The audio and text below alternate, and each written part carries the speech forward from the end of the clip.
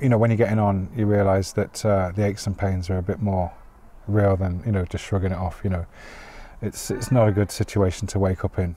For about 3 months over winter, this car was where Dean slept. He'd become homeless after getting into debt. I'd sort this seat out, really, push it back. It's not too bad, you know. You do get a lower backache, the quilt over you.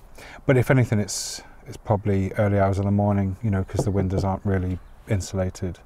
They let a lot of cold in. If anything, this has kind of answered a few questions for me, is that I couldn't imagine it those months in a tent. I'm so glad I had something over my head, but no, I don't want to go down this far again. 3 others around inside. This is my room, room 4. Now this property is Dean's new home. He's got his own room in a house shared with 4 other recently homeless people.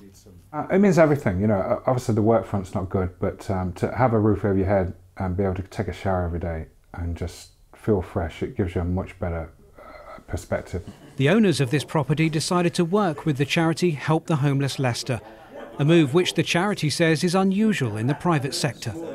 It's been hectic, but it's been really fun. It's been really good getting to know everyone that lives here as well. They've all got a different story, and it's just, yeah, it's really great to know that where everyone's come from, all the different backgrounds they've come from. The thing here is the fact that we've got 5 people off the streets and into a property in one go is pretty epic and monumental, really, when you think about how hard it is just to get landlords to agree to take people that are on benefits, and they are successfully, well, living here now. So yeah, we feel that it's a really big thing to get 5 people off the streets in one go.